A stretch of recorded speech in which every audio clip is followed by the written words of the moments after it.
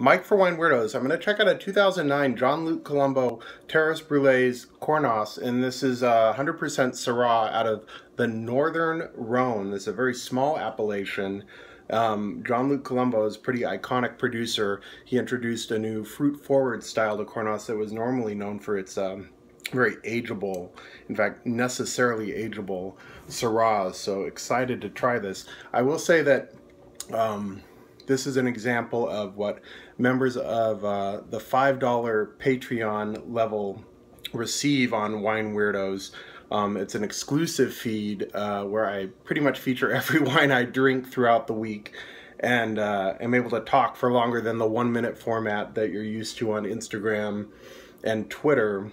So please check us out at patreon.com/WineWeirdos if you're interested in watching us drink so much more wine and spend more time rattling on about it. This Cornas is beautiful on the nose. It's so elegant. It's 100-point nose, really wonderful red currant, ripe blackberry, kind of a cassis thing going on. It's just really clean, pure, fragrant, gorgeous, gorgeous nose. I think Pinot lovers would really be attracted to this nose.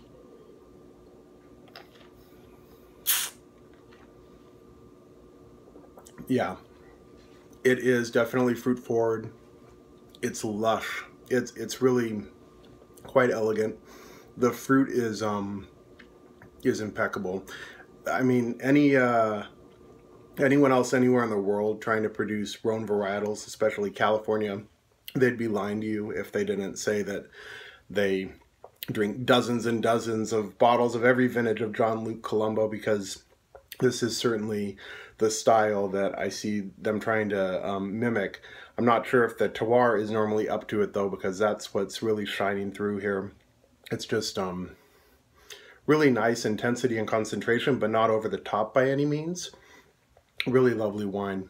Again, about Patreon, I really hope you'll find us on there. There's 2 tiers. There's the $5 tier, which gets you, again, the hours of exclusive content that you so badly need in your life.